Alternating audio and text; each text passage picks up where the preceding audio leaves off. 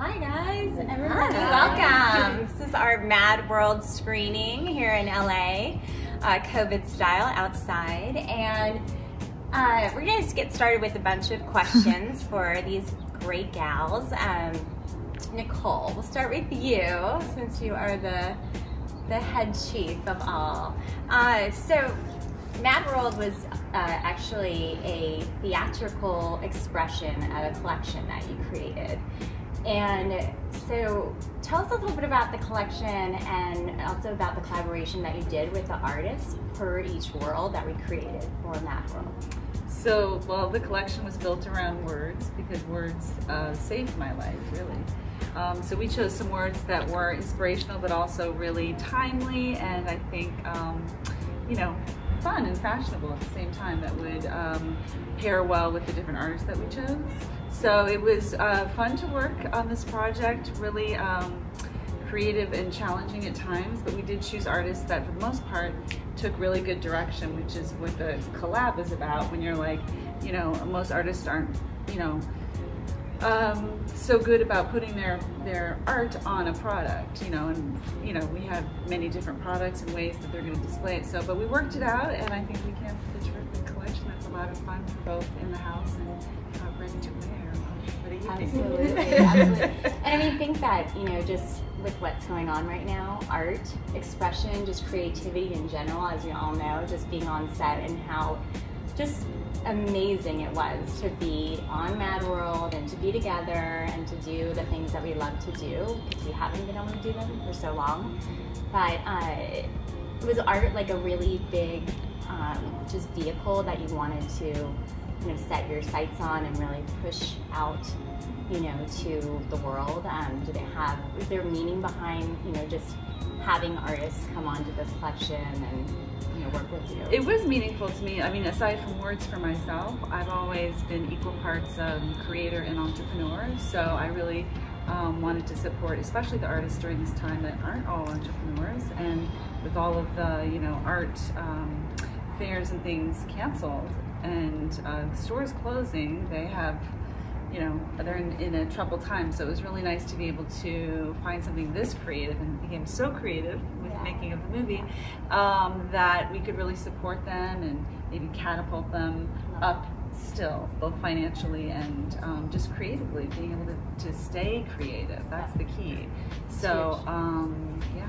Love it. And speaking of creative expression, you and Ava had a little fun project that took place in a weekend, which was quite ambitious. You and Ava both wrote and recorded a song for our Mad World soundtrack. Can you talk a little bit about that process and how that kind of all came together? Well, you know, Ava is a musician. She's a songwriter, a singer. She plays the guitar, piano. That's a very natural process for her to do this. Me, none of it. None of it. But I knew I had it in me, and I thought, well, isn't this perfect? Because the through line to this movie and to everything I do is that everything is possible. So I said, well, how much time are you guys giving me? 3 days, Nicole. 3 days. I know, we're really tough. Wow. Okay. Well, That's right. that was it. We did it, and I think the fun part was like, wow, we did it in 3 days. Like, I mean, if we did that in 3 days, what could we do with a little more time? Exactly. So and it sounded incredible, that one song in the background of the plane. Every time my mom watches that scene, she goes, oh my God. She freaks out every time. She's like, I love that song. So that word has a very deep meaning to me. So. Actual big inspirations for Grace and I when we were creating the script in like a minute was Hollywood, Ryan Murphy's amazing series, and just both of us are like so inspired by old Hollywood and just the glamour and glitz that you know, feel like you're immediately in when you come to LA. I mean, I definitely from San Francisco, and I'm just curious, you guys. I mean, one of the words that we, you know, had such a beautiful scene with was iconic. And I think iconic means so many things to so many people. And just maybe if, like, you know, we could kind of talk to you, all three of you, and just hear what you think about that word, or just, you know, how you want to change it up, any of that. So Lilimar, start with you. I think iconic to me is something that might change as you change and you're in a different portion of your life. and doing different art. And I think it's whatever comes naturally to you, whatever speaks naturally to you and just feels right regarding art and how you express yourself and what you do. I think the more it seems to be closer to you and to your heart, the better it is, the more natural it is, the more creative it gets, because it's an extension of you. It's like when your art is somehow this part of you, whether that is a character or a design or a dress or anything like that, I think when it speaks for you and it speaks as you, then it's like, that's iconic. That came from somebody's, like, that it's your cells, your heart, your brain, it's all in there. It's not a, you know, inspired in something, it's inspired by you. So I think, and I think iconic is supposed to feel, you're supposed to feel iconic, I think. You're supposed to feel that and feel like it's out of my art and what I did. I feel like I really put my thoughts and my heart into something. That's what I think about it. I love that. I love like all of us having like little iconic moments for you know, our life. Like, I mean, to look back and say, you know, you're proud of a situation and it does feel iconic. Yeah. What about Tiffany? Iconic to me is taking that piece of yourself that is different from what might be trending or what might be popular in the moment, whether that's fashion or whatever's going on. I think inserting yourself into whatever you do and seeing that reaction that you get from others and how it impacts the people around you, and kind of when you see a piece of art or clothing that isn't the norm and that kind of first reaction that you get, like, oh, that's new, that's different. I see iconic in that sort of way, something that stands out from the crowd. Okay, what about you, Charlene? Okay, so for me, I would say for me, iconic is somebody who uses their platform to make a positive change in the world. Whether that be with their art or even their social media or anything that they really put out for people to consume or to see in a good, positive way. I think that's someone who's iconic, and that's kind of what I would like to do. How to, what's the word? Sort of envelop? No.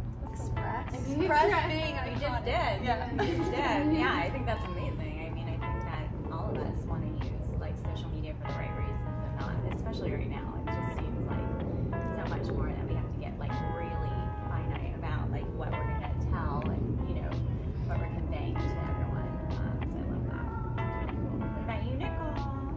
You know, in my lifetime, I think when I think of iconic, I think of people who've really taken the road less traveled and lived very fearlessly, never really caring what anyone thinks of them, and that's just being so truthful to themselves. So, but yeah, those are the people we remember. Yeah, and we talk about that a lot in the scene itself. Kathleen, you know, comes in and does this dictionary definition of iconic and talks about, you know, inspiring others and supporting your peers and building each other up, and how it's not about, you know, the money or the fame that comes along with these glitz and glamour things that we live in. We live in this, you know, crazy city, but the things that you do with the platform you're given and the things that come out of that platform. You girls also live in the Tangled world, which is kind of, you know, this heightened version of the end of the film where there is some conflict occurring, and Nicole comes in and starts expressing her true feelings and her true self. How did you guys take the word tangled, which the world is inspired by, and work it into your character, work in your background? Was that something you decided to do, and how did that kind of come about? Absolutely. With my character in particular, it's something that I'm not usually going out for and reading for. When I told my friend I was going to be a mob boss, they were like, oh yeah, really? You really? Holy Kathy, you're like, she's got it down. And that in itself was super exciting for me. So the word tangled was me trying to figure out, how did this individual get tangled in this situation with these people taking orders. And I think when she meets Nicole, she starts to realize and put everything into perspective that this isn't what I need to be doing. This isn't the only path for me. So I think tangled with that was kind of, it was interesting in creating the character as trying to figure out, what is she doing here, and how did she get into I've been thinking about you lately. I think for me it was more of how my character entangles others in her web, because I did not think of, which I loved, because I love this character. No, did I make it obvious? At rehearsal, I was like, wow. Oh my god. I think I saw her as someone, which is completely fine in the sense that I did not see any sense of remorse or guilt or I'm gonna find some sort of silver lining. And no, I am who I am. I want what I want, and you're gonna give it to me. And I know the world around me is a world that for so long she has probably controlled and known from the inside out, and once you know the psychology, you know how to manipulate it. So I think she's very comfortable and she's very confident in where she's at and where she's sitting. And I think it was like, okay, how do I make this woman into, this young woman into this kind of, I see you, I study you, I know how to entangle you, and I know how to get what I want from you. I want to make you do what I want you to do. So I think that's kind of what I tried with her, rather than like, I didn't see her being maybe like tangled up in this and somehow being, you know, brought into that. I think she willingly put herself there and brought herself there, and now it's her, you know, her little place to play. Yeah. So it's bringing others in. Yeah. For me, tangled in my character, I think, you know, she goes through such a transition of first, you know, working for Lilimar and then sort of, you know, leading the reins and entangling other people with herself and, you know, helping out Nicole and, you know, sort of forging her own path in this sort of mob world. Please, like, spoiler. No, you're good. You're being pretty open. Yeah, Still don't know what we're doing. So for me, it was kind of fun where I'm figuring out, oh, I'm still tangled in this, but I'm untangling myself at the same time. Yeah. Does that make sense? Yeah. You know what I think was, I'm just going to say, which Nicole can answer to too, and I think it's really interesting because I felt, just watching you guys when we were shooting, is that, you know, these two on the end were such a physical, kind of verbal presence where, you know, the words were coming out and it was, you know, kind of all this energy, and then you guys were just, it was so interesting, it was such a quiet but important and just revealing description of the characters because you didn't have a lot of words. You had to use so much of your body and your emotions and your eyes. I mean, your eyes. I mean, there's so much going on in like these scenes, you know. That is very hard. That is not easy at all. Interesting to have, you know, four very, very strong women show up differently, and that was, I loved seeing that scene. And Nicole, you were definitely, you know, in it to win it. That's for sure. You showed up that day ready to go. So this film happened during a very interesting time in our world, and we had to go through a lot of different hoops to get on set and to actually start creating this story. Lauri and I wrote the script at the beginning of quarantine. We're currently in 2020, and it was Or kind of whoever sees this in 2030. Yeah, right. Yeah, this whole process has been, you know, about being creative during a time where we kind of felt like creativity was very limited. My mom always says limitations are an architect's best friend. She kept telling me that every single day when I woke up, and I was like, oh my god, I can't leave my house. How am I going to be around creative people and creating art? So we just want to talk a little bit about the process of filming and being on set and how we got cleared during COVID-19 and during this interesting time in the world. Do you have anything to add about that? Gosh, my laundry list. Well, I mean, I think, you know, my biggest takeaway is that, oh my gosh, I can do anything and everything at this point. Because, you know, to your comment, it's just, you kind of have to plunge along with no fear. And truly, you know, we want to be thoughtful in this time, very safe for everyone, and it's really important to, you know, abide by all of the regulations and restrictions and parameters, whatever way you look at it. You know, these are things set for us to be safe in COVID, and really, really highly important. But there was definitely, you know, moments where Angela and Grace and I and Nicole did not get up from our desk seat, you know, because we were working on the paperwork, et cetera, et cetera. And, you know, I think for filmmakers, you know, there's, you know, there's several things that you do have to do, and, you know, we should really put some content together for them. But, you know, the testing is super important, and just being super aware of, you know, permits and locations, and, you know, every time you change out, you know, your cast and your location, you have the opportunity to have more testing in place and more parameters set. And so for us, lucky us, we decided we were going to have 4 locations and 4 different casts, you know, so along with our crew every day. So it's just, you know, it's just one of those things where it was totally worth it. And when we all got to set, all of us felt that way. It was just a magical, magical time that we can't ever change, or I don't think we'd ever repeat it, because, you know, we worked on the creativity and the logistical side by side and at the fastest, craziest, rapid speed. Yeah.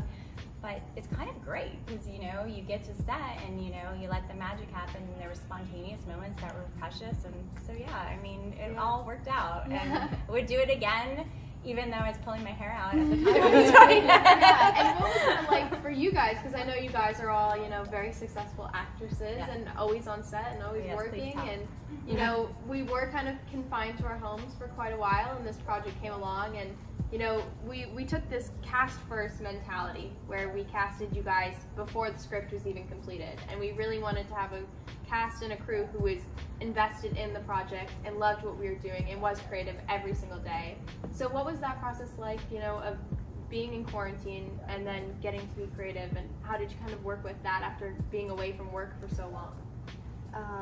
I think the creativeness just kind of came even more, because I think it's that sense where you had to be locked up for quite a while and feeling like you wanted to just, okay, I want to step back, I want to be in my house or in my apartment for a while, I don't want to, you know, go out too much and all these things. And I think a lot of us, and due to a decrease in work and everything, I think there were a lot of us that were just feeling like the creativity's going down, or like I'm not doing what I really love, I'm not going out there every day and going to set or going to castings and seeing new people.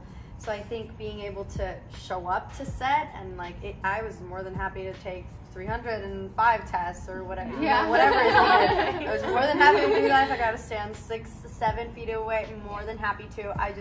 For me, it was nice to feel like I'm taking care of myself. I'm gonna go home and I'm not bringing anything home, and I'm not, you know, we're not being in danger to each other. And then it's this added on excitement that I'm here and I'm doing a script, I'm working with, you know, cinematographers, I'm working with friends. It was just very, very exciting, at least for me, to be there and finally be back at it after a bit. Yeah, well, I was just gonna say, I was so excited to come back on the set because, you know, we were in quarantine for so long, and that really gave me time to sort of really hone in on the script and be like, this is really what I want to accomplish on this day. And then when I got there, it's like a firework, you know, you can finally let all of that out. So that was really cool, and, you know, I felt super safe. Everybody was wearing masks, and we were all tested repeatedly, which was fine. At 6 in the morning. Yeah, we had to go in the car and like go in the morning. That was so fun. I felt very taken care of. So yeah, I felt really good about the whole experience. I felt super safe and made sure that, you know, no spreading germs. Absolutely. I mean, I think creativity really is a muscle, and it's something that you really have to keep at and be consistent with. So when the world shuts down, you're like, okay, now how am I going to get all this creative energy out? What am I going to put this energy towards? And to have a script finally, after months of below to my apartment, not seeing anyone else, it really just gave me this motivation and this fire inside of me to do what I love again, and to be able to create, and especially into such a magical world of Mad World, you know. It was just a really wonderful escape, I believe, and especially with COVID, it felt great to feel really safe on set and comfortable, and with people that you trust and know are taking care of themselves, self-quarantining, testing, all that. And yeah, I'm really happy it all was able to come together safely. Yeah, and I think Nicole, we just have to mention, I mean, you like come from this little of acting, but you showed up in such a big way, and I think I love that, you know, your actually credit is Nicole Sassaman as herself, which is true. Like, you are, you know, a curator, designer, the most fabulous one, and, you know, everyone loves Nicole, and, you know, but, you know, that you were basically holding down, you know, for it at a retail store and dealing with COVID and, you know, riots and all sorts of crazy stuff that's been going on. And I think it's, you know, I would just love to hear, like, yeah, how you showed up for, you know, each day, and, like, actually, like, got your, like, you know, centered, and, like, you know, you really did, and it's just, it's a magical and amazing that, you know, I don't know what you were, like, churning pages in, you know, makeup and hair, or getting it down, or what you were also, doing, but it's wild. I would love to also hear, you know, you were coming to set every single day as a different version of yourself, with different accents, different hair and makeup, different wardrobe, like, different worlds, different eras. So I think also maybe a little bit about how you got into each character during this time, you know, when you're dealing with so many other things, and how every single day you were able to pull a different part of yourself out and onto the screen. Small miracle. If I pulled it off, great. I'm not an actress, and if we had to do it again, I'd probably do a lot more preparation. There's a lot of lines, very wordy, not used to it. Didn't seem like any Nicole Sassaman I knew, but okay. No, it was fun to do and really creative, and it was just so fast. I'm just glad we were able to pull it off. And I just enjoyed the whole creative process. And it started off, of course, by we were going to do these how-to tips. Is how we started what we were going to do for the products. And Lauri calls me and says, "What do you think about doing a short film instead?" I was like, "Okay." Okay. She does say okay a lot, which is brilliant. Yeah, It's the best person to work with. You do say yes. Yeah. I find that saying yes to things is where all the magic happens. So I just showed up. Is basically what happened. Yeah, in every way. In a big way. Yeah, it's great. Always. Okay, and the last question is, what does Mad World mean to you at this point? In this day and age, with life going on as it is, what do you see Mad World as? It doesn't have to be negative, it's really positive too. I mean, Earth 2020 is pretty much Mad World. Yeah. But I don't know. I think there's just I don't know. I might be just one of those crazy people that wants to see good in everything. But I think even though there's like these crazy words going around, pandemic and this and like cancels and blah, and like there's just so many negative things happening, and sometimes like just crazy news and things going on. I think there's just also the silver lining of we've gotten to know each other, just everyone, humans all over the world, and in a very completely different way, and just deeper, I think, than before. And I think there's, now that we have something so crazy happening to literally every single one of us in every part of the world, it's nice to see how we're all dealing with it, and we're all coming out the other side, and what we're doing to make ourselves feel better and grow and learn and all these things. Because everyone, you know, at the beginning is like, what is happening? I don't know what this is. Like, I don't know.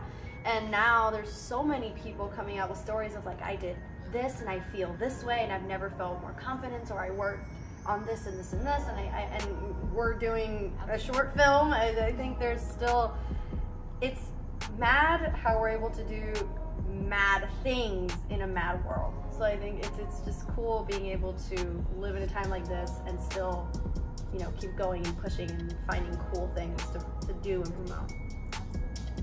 Yeah.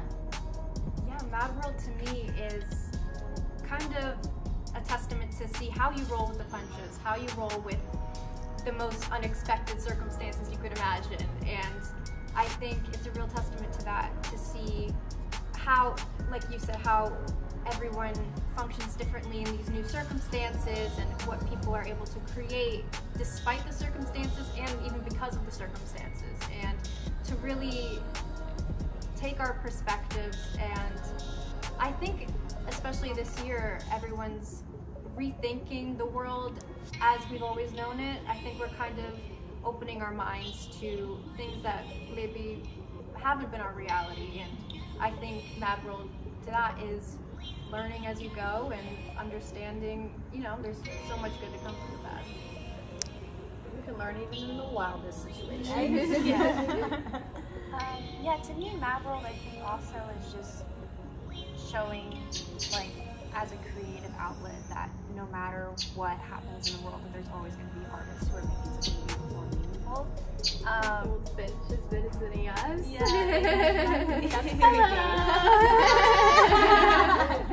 Yeah. So, and that sort of release and catharsis. Ooh, what is that? I am part so of me sorry. In the wild, the jungle. out in the wild of Sherman Oaks. Lauri, I just can't. It's on high. Oh, there it goes. Sorry. Pardon me. I'm so sorry. You're good. I'm like, don't what was the thing? Something catharsis. Mad world. What does it mean to you? Yeah, it's creativity. Yeah, that artists, are always going to come out the other side, and that when the world takes them, that, we're always going to have artists to lean on, and they're the ones who are really there for us. So that's kind of what Mad World means to me. It's a support of creativity. What would be without art? Yeah. What do you think, Nicole? Well, you see, I was born with a pair of rose-colored specs, Yeah. so I have always found the positive in everything, and I think that things like COVID is just really, everything is a gift. Sometimes the blows just aren't blown. So I think it's a beautiful world, and before COVID and after, it's always going to be a mad world also, and it's really, these times are just like when it's really, like it just really puts you to the test. It's sink or swim. But it's a beautiful world, and I think that's how this whole thing happened. You and I had a conversation. Hey, how are you doing? What are you doing in this? And you're like, we're, moved by my attitude, and then we were like, wow, let's do something positive while we have nothing to do. I think that's what Grace and I think honestly, like the whole portal situation and just, that fantastical part and the magic behind it. I mean, it is incredible to honor where you are in life and the things that are happening and the challenges that are, given to you. And to take them and say, like, this is my opportunity to see myself the way I want to see myself. Maybe it's different, maybe it's the same, maybe I'm pivoting my business. And there's so many incredible things that have come out of this situation that are definitely mad because they're like, kind of in your face and you have to kind of, do it. Like writing a script at, 3 in the morning every single morning to get it done, but that's what, it's that sense of urgency and it's that quality of like, get going. And I think that is going to be an incredible thing that we can all take away and know that we can come out okay. And it is mad, but it's mad and special. It's not everything, inspiring, creative. So what do you think? Well, I think for me, the whole script, I love, Nicole travels through all of these different worlds, and I think in each world she finds a piece of herself, but she also leaves a piece of herself. And she affects each place that she goes to. And I think that's a really important thing to remember, especially when, there's so many crazy things happening in the world. Our energy and our actions and our reactions to the things around us, they leave an impact in every little place we go. And I think if we can decide to leave a positive impact instead of a negative one, I think that's how we can build the whole world together, even higher up. Nicole leaves these magical gifts in every single world, and she's most definitely affected, their lives and her life, whether she sees it for the good or the worse. Our actions make change, whether we want them to or not. And I think that's a really important thing to remember during these times. And yeah, Mad World is us. We are the Mad World. We make up everything.